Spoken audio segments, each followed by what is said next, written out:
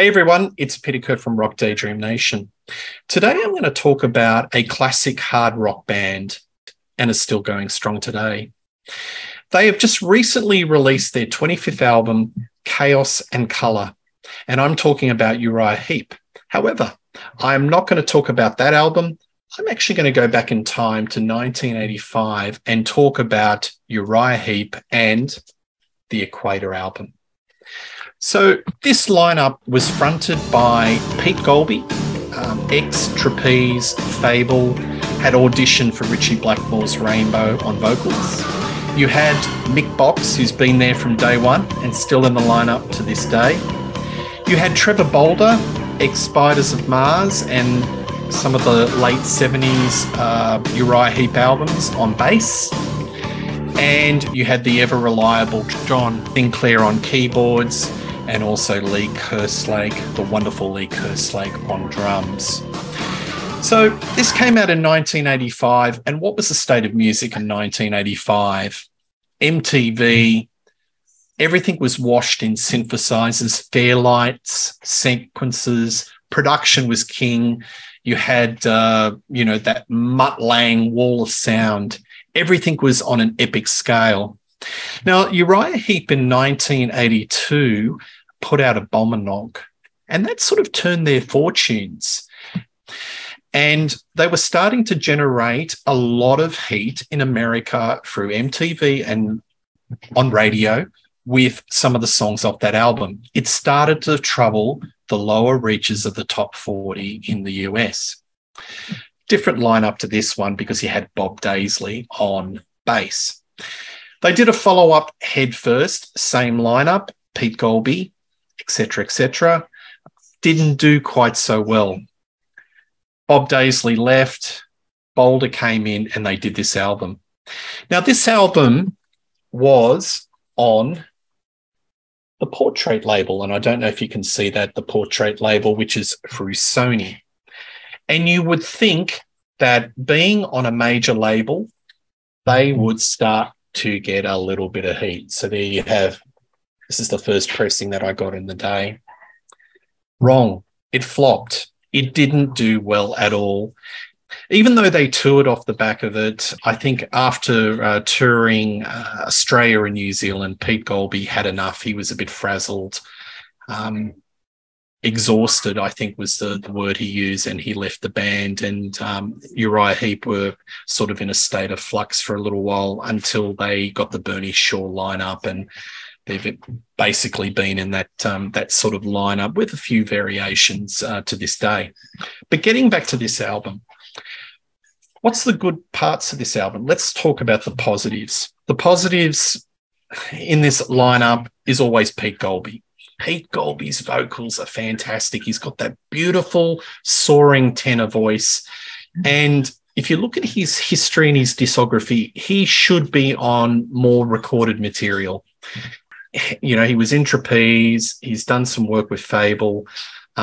He should have put more output out there because he's got a wonderful voice that's the perfect cut through for radio.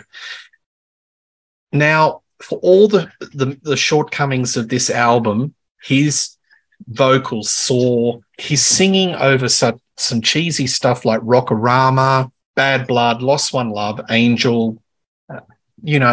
He sings with conviction, and that's a positive. There are some decent songs on this album when you strip back the production. We'll talk about that in a moment because it's a very busy album. It's got everything by the kitchen sink. And I must say that the production of this album was done by one Tony Platt. Tony Platt was an assistant engineer to Mutt Lange on Back in Black and I think Foreigner 4. So he's got that Mutt Lange template. So if you think of all the sort of material that Mutt Lange was doing, the bells and whistles and the epic widescreen, well, Tony Platt is of that same cloth. But as I'll tell you in a moment, probably it's not a great thing. So, yeah, there's some decent songs on this album. Night of the Wolf, which is the last song, is a bit of a cracker. It's, a bit of the Heap of old. It's got that nice little mysterious organ, and you can, the guitars are to the fore, because that's a big shortcoming of this album. The guitars are pared back. It's all synthesizers. So that's one of the truly good songs on this album. If you like your Journey songs, and if you like the sort of power ballads, then Holding On, Lost One Love, it's got the Heep vocals, and that's always been one of the strong parts of Heep, is the vocals, where you've got the wall of sound and the harmonies, and that certainly lifts the material. So on the vocalization side of it, it's really top-notch on this album. Now, let's talk about the negatives, and unfortunately, these do outweigh the positives. The production on this album is really muddied, and it's got way too much happening.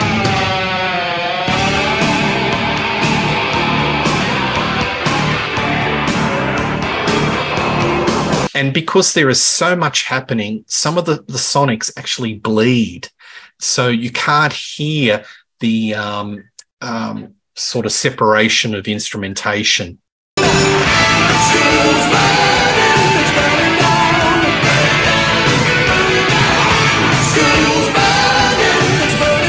And that's a really big negative for a mid-80s AOR, because let's face it, this is a bit of an AOR type of album. So that is a big negative, the production, and it's just too much is happening. Secondly, a lot of the songwriting is pandered to the MTV, and for a middle-aged band, and let's face it, they were, I think, in their 40s, coming out of the 70s, doing material like Schools Burning or Party Time. It's really D-grade stuff. And incidentally, when they talk about Schools Burning, they spell it as SKOOL.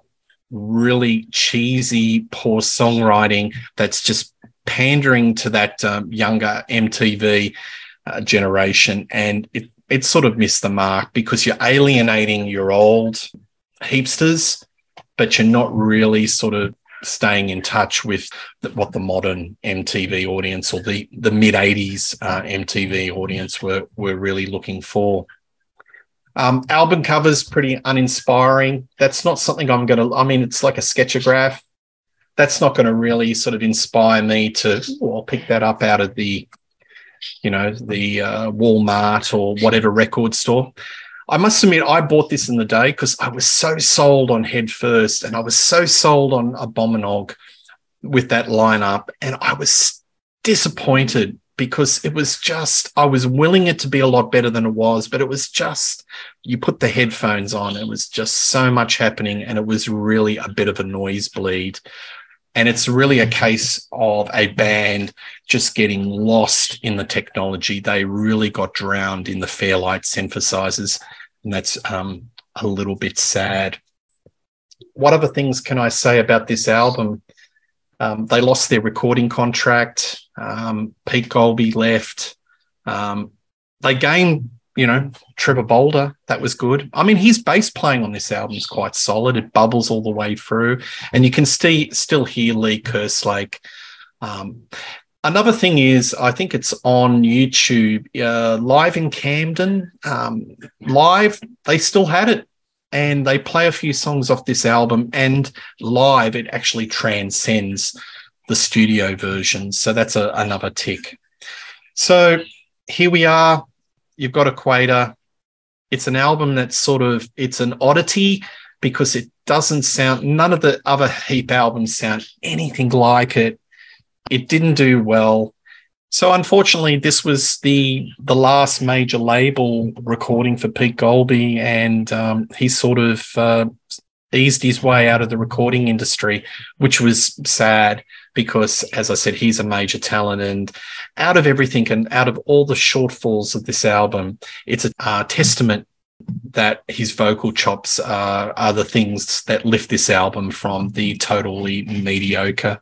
So in summary, this is an album that's just swamped in technology.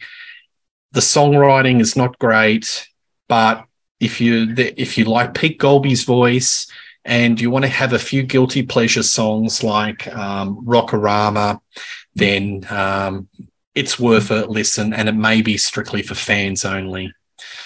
But Heep has a wide and varied catalogue, and this is just part of the journey. And they weren't the only bands in the mid-'80s that were guilty of just getting seduced by the technology and just being a slave to the synthesizers or the Fairlight or the production values of the day. Anyway, there you go. So please like and subscribe to Rock Daydream Nation. Tell me what you think of this album, whether you agree with me or you don't. And I'll do got plenty of content coming up. And I'll see you soon. Cheers. Bye.